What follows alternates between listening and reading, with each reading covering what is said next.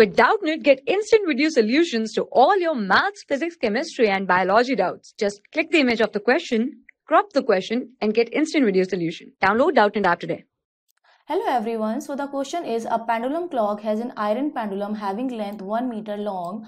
Alpha is given as alpha is the coefficient of linear expansion of iron. It is 10 to the power minus 5 per degree centigrade. If the temperature rises by 10 degrees centigrade, then the clock, and there are some options, and we have to tell that either the clock will lose the time or gain the time. Okay, now we know that suppose this is the pendulum which is having length L, and L is given as, this is the pendulum which is rotate like this, and the length of this pendulum suppose L.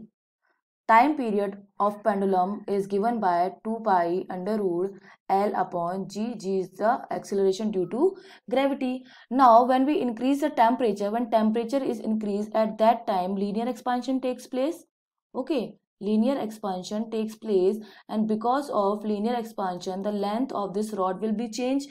Suppose the length after the increase of temperature, now the length is this much increase. Okay, now the new length is this is the L length, and now delta L is the change in the length. This is the change in delta L after increasing the temperature. Linear expansion takes place and length of the pendulum is increased. Now the new time period, that is T dash, is written as 2 pi change in length, that is L plus delta L. Delta L is the change in length upon G. Suppose this is my equation 1 and this is my equation 2. Okay, now we know that equation of linear expansion is written by L final, that is the change in length. L final is given as L 1 plus alpha delta T. We will take theta as temperature because T is for time period. L final is the L original length. L is the original length. 1 plus alpha is the coefficient of linear expansion delta theta. So I will put this value in the formula. So T dash is finally 2 pi under root L 1 plus alpha delta theta. Delta theta is the change in temperature upon G. Okay, now from suppose this is my equation 3rd. Now I'm going to separate equation 3rd from 1. So I will write T dash minus T, that is equals to 2 pi under root L upon G is common. So I will write 2 pi under root L upon G outside, and inside it is 1 plus alpha T power half minus 1. Simple. Now I'm going to solve this equation by using the binomial theorem. When the equation will look like this, 1 plus xn, when x is less than n, at that time I will write this as 1 plus nx. This is the binomial theorem, and I am going to use this theorem to solve this. Okay, so I will write T dash minus T, that is equals to 2 pi under root L upon G, and I will write 1 plus half alpha delta T minus 1.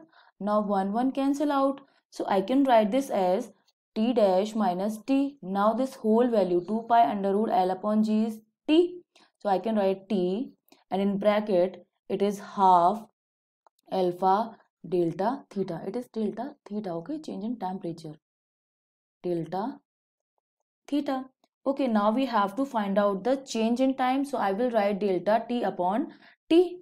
Okay, so from here I will calculate this as, this is T dash minus T, this is basically delta T, change in time period delta T upon T, that is equals to half alpha delta theta. Now putting the values, we will have values as half alpha is given as 10 to the power minus 5 into delta theta is given as 10 degrees centigrade.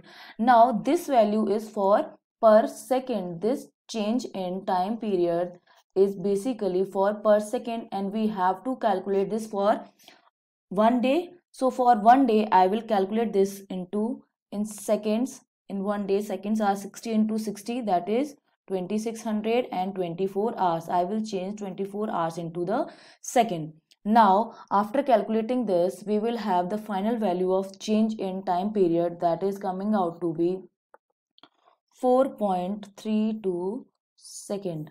Now length is increased. After increase the temperature, length is increased.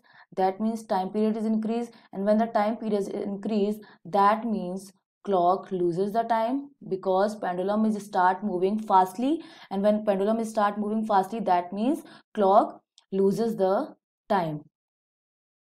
Okay, so clock loses the time by 4.32 seconds. So just check the option. The second option, which is will lose 4.32 seconds per day, is the correct option. Okay, thank you. For class 6 to 12, IIT JEE and NEET level. Trusted by more than 5 crore students. Download Doubtnut app today.